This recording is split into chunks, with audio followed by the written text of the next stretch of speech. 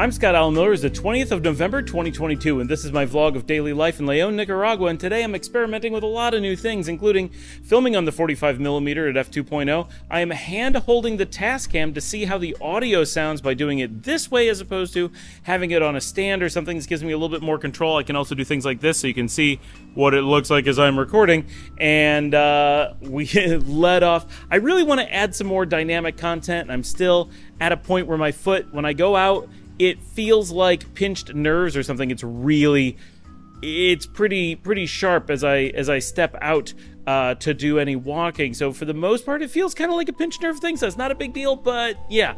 So I hope you like the eggnog intro. You know it's the Christmas season coming around, and Thanksgiving's coming up soon when you start having eggnog on the shelves everywhere. Actually, we saw it in Costa Rica when we were there a couple of weeks ago, and I wanted to try it. Didn't get any there and saw some at the grocery store here and decided I needed to get it and try it out, and it's quite good. Unlike the United States, most of the eggnog is non-alcoholic and you're expected to either just do without, which is weird, or add your own alcohol, which is okay, and you can select your own alcohol that way, but that's awkward. Here, when you get it, it already has the rum in it. Hence the name, that rum is in the name, but of course eggnog has rum in the name, but in the United States we often use whiskey. Here it's really always rum. No reason to. In America, we often ignore the fact that grog means rum and act like it means anything, or we forget what it means at all. But nog actually means rum. It is a linguistic throwback to Caribbean pirate days. So today, another day, yesterday, all day working on the videos. That was my focus. Very far behind, but this is a quiet weekend, so it's really been great. Yesterday was fantastic. Today I didn't do as much, but I still got lots of work done. My foot, like I said, still kind of bothering me, so I'm sticking it out here in the courtyard, but really enjoyed. I mean, it only took a little bit, but setting up the camera, doing some actual stuff, and filming that little bit at the beginning, I really enjoyed doing that, and it's like, I'm getting into a little bit more than just the basic vlogging and wanting to learn some of those other techniques and add some fun to the channel. So as time allows, I'm going to try to fit some of that in a little bit. And it was a fun experiment.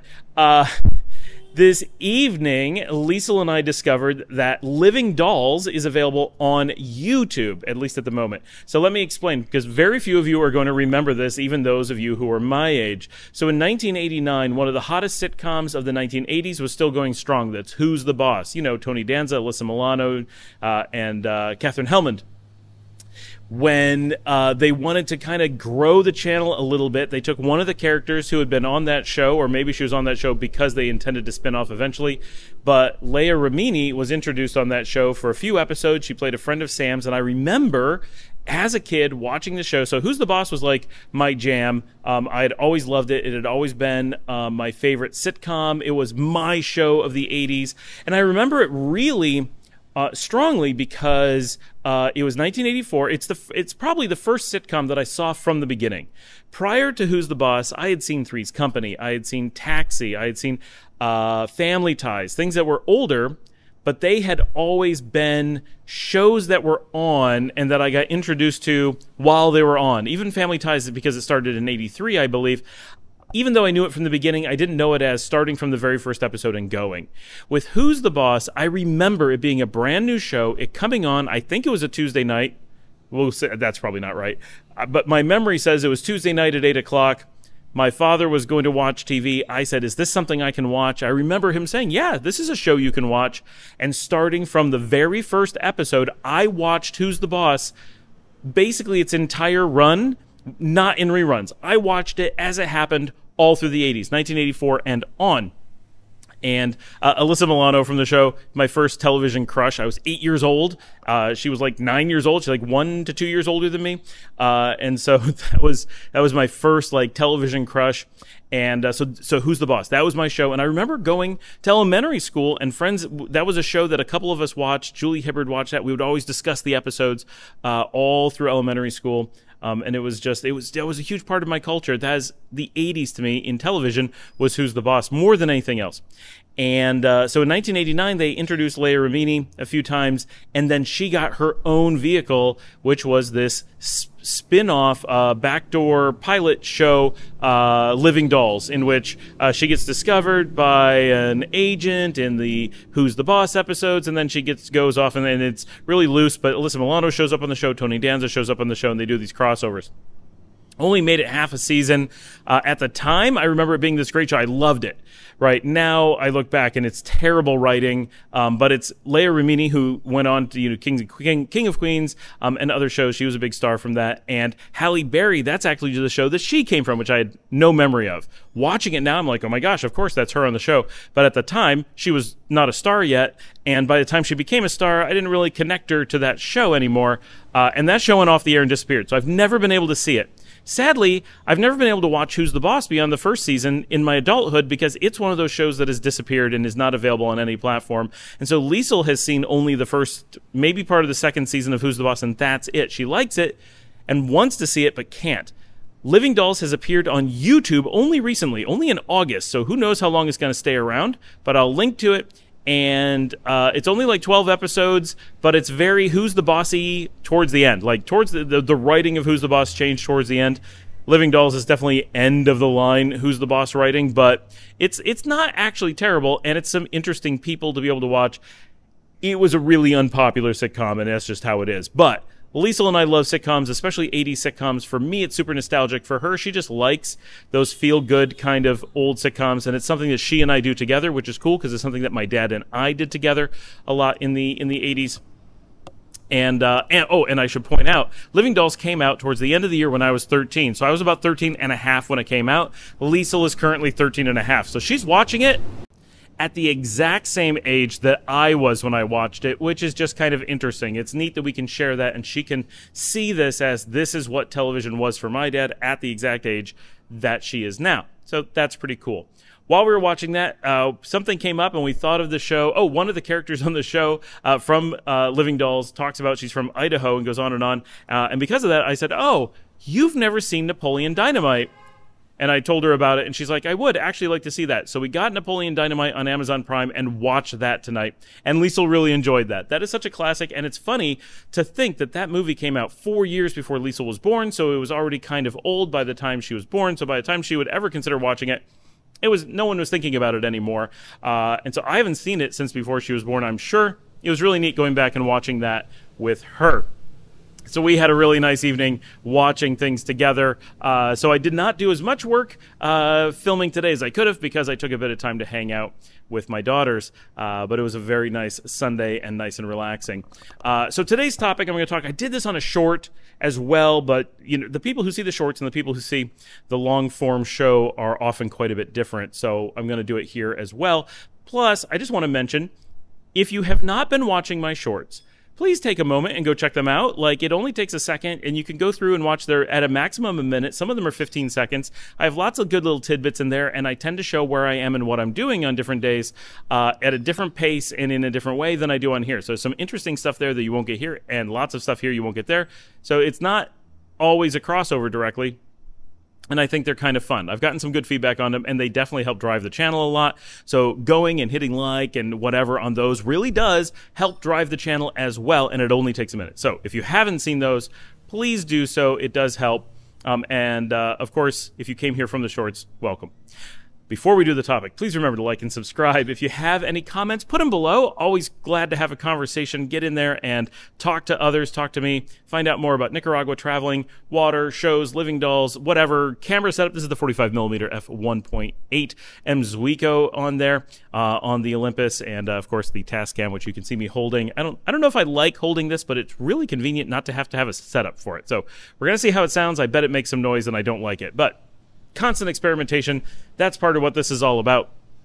And if you'd like to buy me a coffee and help support the show so that I can afford to get equipment like this that sounds better and better for you guys and beautiful lenses like this, you can buy me a coffee. I'm going to put that link right here. That comes directly to me. I do appreciate, I get a lot of support from you guys, and thank you so much. And of course, please share on social media. Tell your friends about the show. That's how we keep growing. All right, so it has been asked a number of times, and I never think of putting it onto the show, but can you drink the water here in Nicaragua? And quick answer. The answer is just yes. You can drink the water in Nicaragua and most of the surrounding countries, not a problem.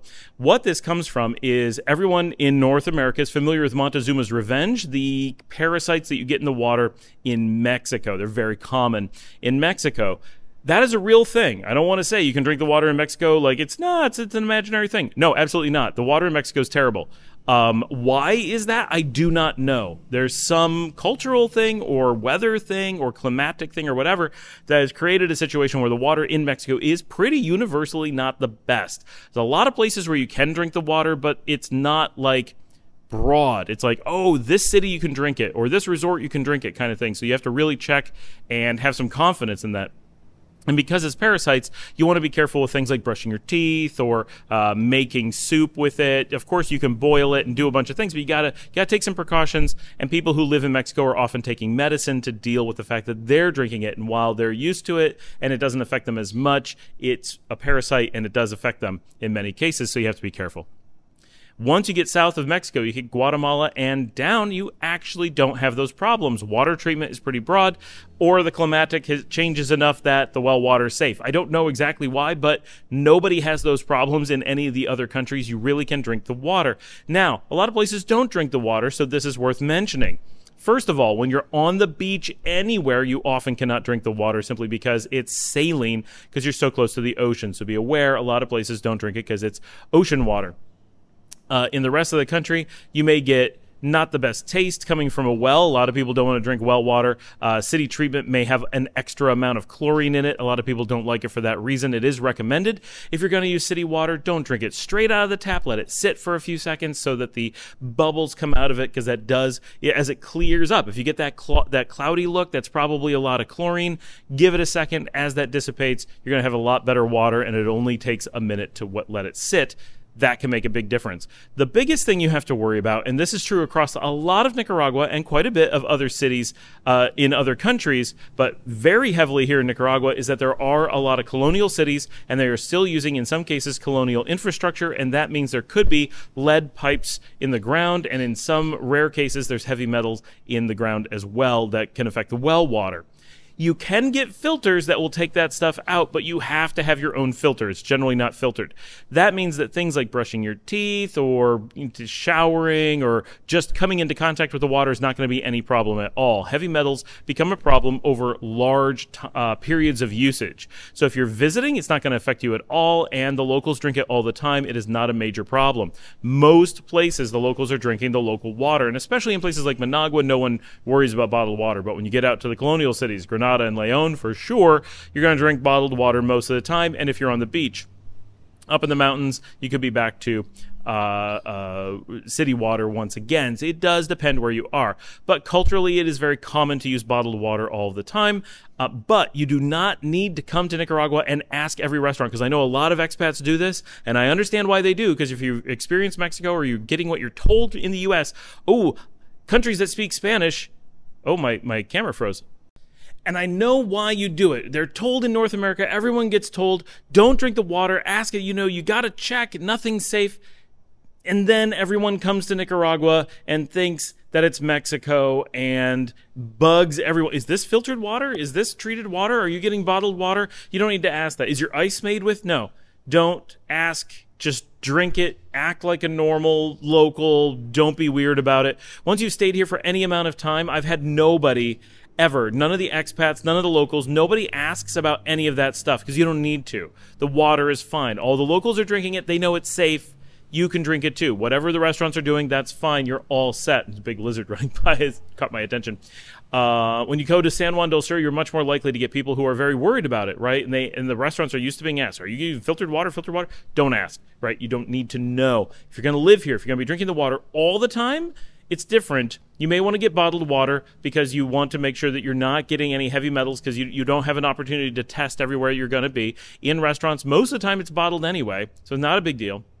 When you're cooking with it, generally not a big deal. Just, if you're going to be drinking at home, I go through gallons a day. Yeah, we use bottled. Plus, it tastes better, right? Plus, we don't have to worry about if the water supply is consistent, right? But, you're going to brush your teeth, you're going to take a shower. Don't worry about getting it in your eyes or in your nose, in your mouth. Just brush your teeth normally, gargle. If you need to drink some for whatever, don't worry. It's not a problem.